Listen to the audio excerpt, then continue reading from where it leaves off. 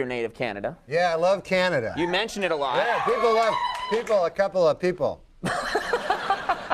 3 to be exact. Yeah, they like it. That's important. Where are you from? Are you from a big city? Where are you from? I'm from a little town. It's called Monkland, and it's only 108 people. 108. That's yeah, small. It's country. You know, it's really rural. And but man, I'll tell you, there's lots of funny stories from there. Well, I'm sorry we don't have time. Thank you very much for coming, Norm. It was good having you here.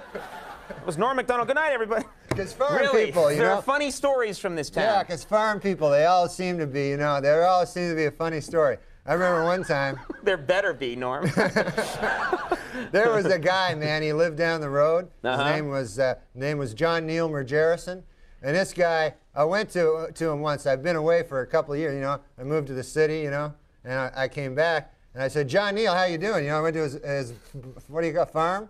And yeah, that thing, yeah. So he showed me his pigs. He had a bunch of pigs there, you know. He had a bunch of pigs, a bunch of them, and one of the pigs had a wooden leg, you know. What? Oh yeah, a wooden leg. So I thought that was odd, you know. So I says to him, I says, John Neil, that's odd. There, what's that pig? What's the story with that pig? So John Neil, he goes, oh man, Norm, he says, that's a special pig. He goes, you wouldn't believe that pig. I go, yeah, what, tell me about it. He goes, that pig, you wouldn't believe it. He says, last winter, you know, he goes, the house burned down. You know, you probably heard, the house burned down. And he says, me and the wife, we were sleeping on our bed. And he says, we never would have heard. We never would have heard. We never would have woken up. But he goes, that pig, he broke out of his pen. He ran all the way to the house. And he went up to the bedroom window, you know. And he says he starts hitting his little snout on a window, you know. And he says, me and the wife, we woke up. And we got out, man, just in time. We escaped that inferno. He didn't use the word inferno. He's just a farmer. But you threw that in there. Yeah, he says we escaped that conflagration, you know. So I go, man, that's quite a story about the pig. He goes, oh man, it doesn't stop there. I go, really? And he goes, yeah. And he goes, just later after that, like the following summer, me and the wife were plowing in North 40, and our little boy, only 2 years old, man, fell into the well, and all alone, you know, and we no way we could do anything. We were plowing, and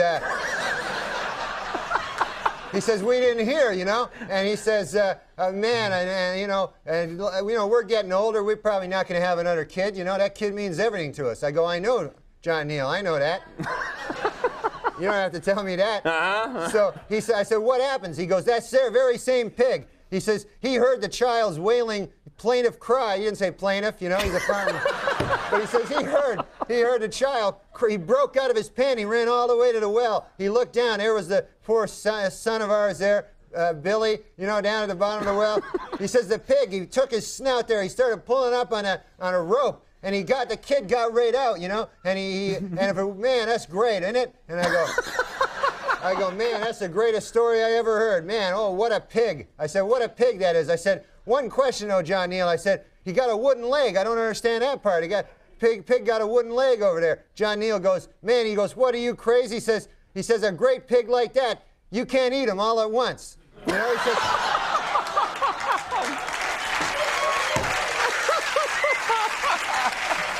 Mr. Abraham Lincoln, everybody. Yeah, all right. I can never forgive you.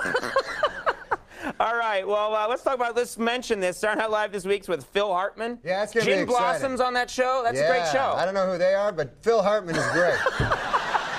Norm MacDonald, everybody. Richard E. Grant, Gold Dust are coming up. We'll be right back.